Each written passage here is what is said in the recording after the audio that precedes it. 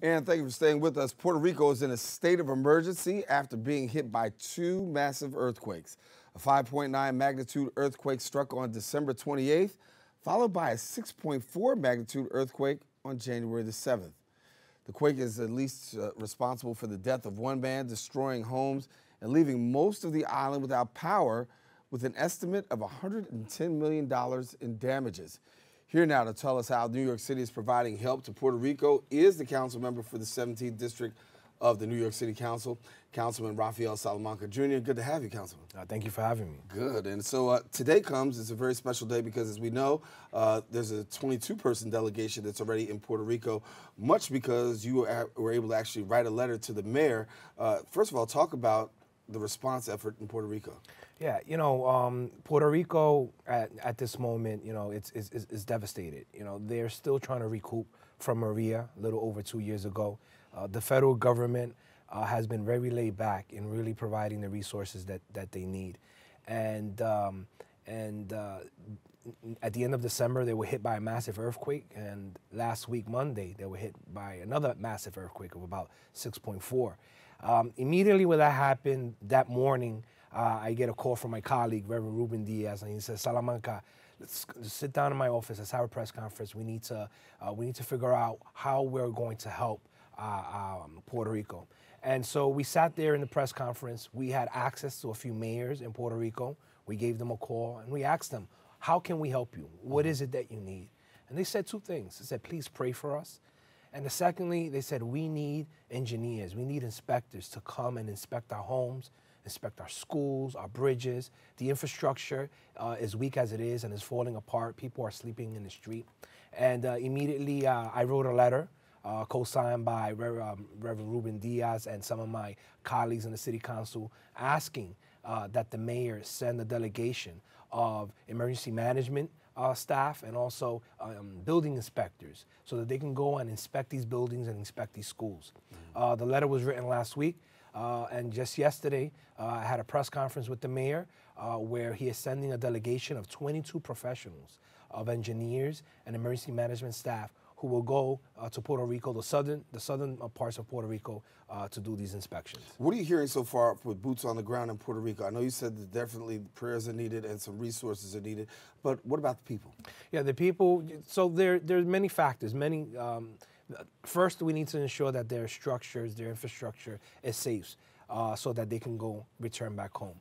And secondly, this earthquake has had an emotionally and mentally affected the people in Puerto Rico.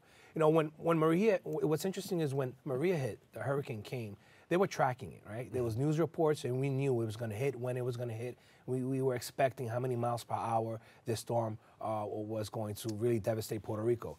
An earthquake, there's really no warning, it just happens. And it just happened, and not just the earthquake, but the tremors that continue to happen. People are scared to go back to their homes. They're sleeping in the street. They're sleeping in tents. They're sleeping in their cars. So we, as New Yorkers, have to do all that we can to help them, provide them with the supplies that they need, and also provide them with the manpower that they need. For residents here in New York City who could actually help out and be of assistance, I know there's a benefit concert, but what else can be done? So on Friday, we are going to have a benefit concert here in Lehman College, where we are going to, it's kind of a fundraiser, and that those proceeds will go, and on Saturday, we will have a relief drive where we would be on the corner of Southern Boulevard and Alder Street, where we're going to have two 40-foot trailers, and we're going to be accepting supplies. We're asking people to bring batteries, flashlights, toiletries, things of that nature, tents if they have. We are not accepting any clothes, and we're not accepting any money on Saturday. So in order to get these materials shipped to Puerto Rico, there's a cost. And so the concert that we're having on Friday will cover the cost for what we're sending to Puerto Rico on Saturday. But what's interesting, and there's a fear, the fear of the trust in government in Puerto Rico. We saw what happened in Maria. Supplies that were sent were left in fields. It did not get to the people that actually need it. And so we're not sending these supplies to government to any government officials. We have not-for-profits, we have religious institutions that are on the ground working with the people. The supplies will get to them, and we'll ensure that they get it to the people that most need it. It led into my next question, talking about that, because we know the president has been criticized for his relief effort or his lack of attention to the relief effort. Talk to us about where that is and what you and your thoughts about that. Yeah, you know, the federal government has totally turned their back on Puerto Rico. You know, in terms of, yes, Congress approved the budget line, but it's up to the president to release that funding. And that funding, I believe yesterday he made an announcement that a couple of $2 billion were going to be released to Puerto Rico. But, you know, we can't trust this government, this federal government, especially this president that's there in the White House. And so we, as New Yorkers, have to do all that we can to help what we called the sixth borough of the city of New York. Mm-hmm. You know, I really want to applaud, number one, Governor Cuomo, who immediately sent his people down to Puerto Rico to help bring back the electricity and the power grid. And I know that the governor yesterday, with the borough president, Ruben Diaz Jr. and Marcos Crespo, they visited Puerto Rico to kind of assess what's happening there. And then finally, as I mentioned earlier, you know, I really got to give a big kudos to Mayor Bill de Blasio for really stepping up and sending building engineers down to Puerto Rico. And you two haven't always seen eye to eye. No, we have not seen eye to eye, but I applaud him on his on moving this forward. Where do you see things happening going forward as far as Puerto Rico is concerned? It's tough to say. You know,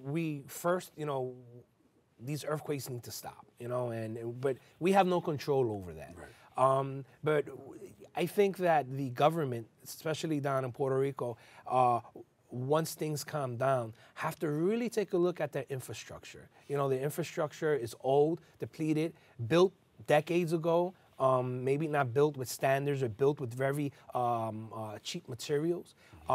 As they rebuild, you know, I am confident that as New Yorkers, we will help them, guide them as to how to build more efficiently, more resilient.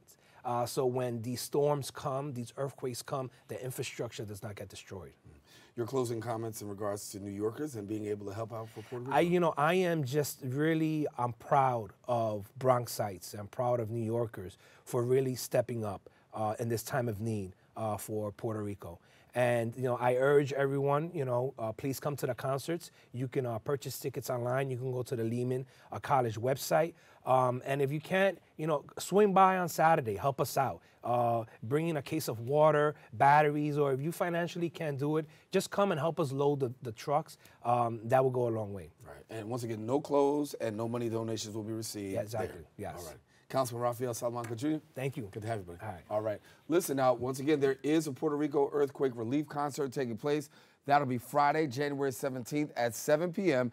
at the Lehman Center for Performing Arts, located at 250 Bedford Park Boulevard West. Now, you can also join the councilman for a humanitarian relief effort taking place on Saturday, January 18th. That's going to be from 12 to 5 at Southern Boulevard and Aldous Street.